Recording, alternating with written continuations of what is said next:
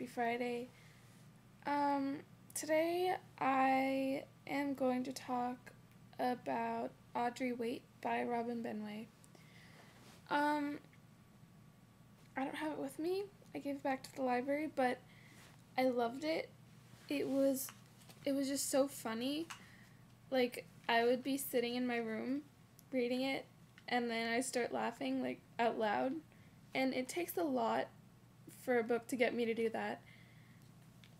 Okay, basically it's about this girl who dumps her boyfriend, and then he goes and writes a hit song about it. And so she becomes sort of famous. She doesn't want to be famous, but she does.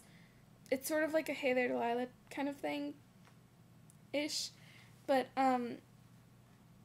so this happens, and so she's sort of trying to go on and live her life, but suddenly there's press who are always wanting to take pictures of her and interview her, and she sort of likes this other guy, and she and her best friend are sort of, like, she doesn't want the attention, but her best friend is trying to get, like, the advantages of the situation, and so there's tension between them, and it's about her life, and I just really like her as a character. She's really funny and independent, and the book was just, the tone was always, like, really light, but I mean, it was written so you could, like, feel what she was feeling.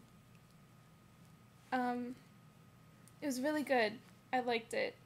I wish I'd bought it so I could read it again. I guess I'll check it out from the library again if I ever need to read it again, but it was really good.